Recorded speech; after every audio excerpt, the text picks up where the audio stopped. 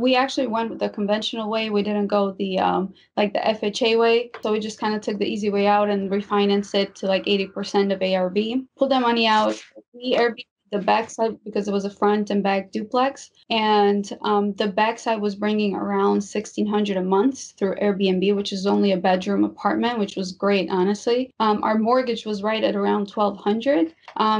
With all insurance and expenses, I think it added up to 1,500. So we technically had a little bit extra every month or so, because sometimes the Airbnb, kind of goes up and down, and sometimes it was like 2,000 a month, sometimes it was 15 or 1,600.